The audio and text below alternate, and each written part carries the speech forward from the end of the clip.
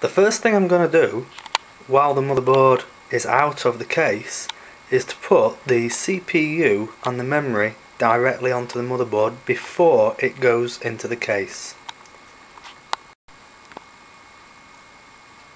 There is a little plastic cap over the CPU socket. First of all, that needs to be taken off. It protects the pins on the actual socket. All you have to do is push this lever down and out. And there we go. The socket will lift up and the plastic cap will just come off. You'll see the pins in the actual socket themselves. Be very careful not to touch them. When you put a CPU into a motherboard, locate the two little notches. There'll be one just there and one just there. You need to find the same thing on the actual socket. That's the way the CPU goes in. So I've located my two pins on my socket, which are towards the top. You should be able to see those. Just be careful with the pins and not to touch them, as they may bend quite easily. All you need to do is carefully place the CPU on top of the socket, like so.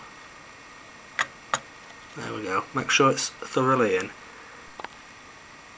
The next step is to pull the metal cover back over the top of the CPU and pull the metal clip down, push it right down and hook it back under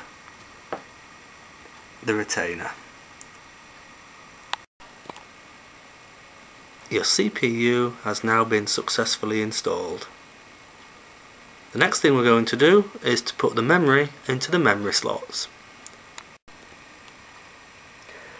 On this motherboard we have got two DDR3 memory slots on the right hand side there, the two long red strips.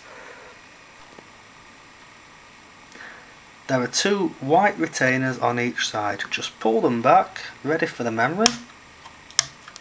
Same on the other side.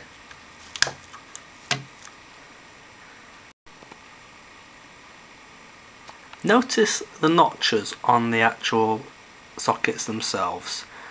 They are in a different place depending on whether it's DDR, DDR2 or DDR3. It's impossible to plug the wrong memory into the wrong socket.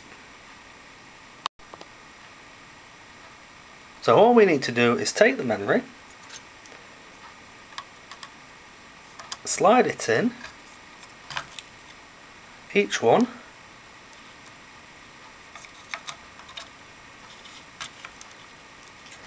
and push it down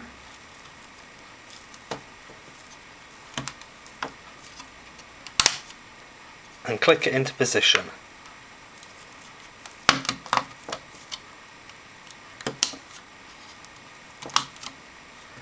And that's your memory installed. So there we have a motherboard with an installed CPU and two sticks of DDR3 memory. Each stick is 2 GB in size, so this motherboard has got 4 GB installed in total.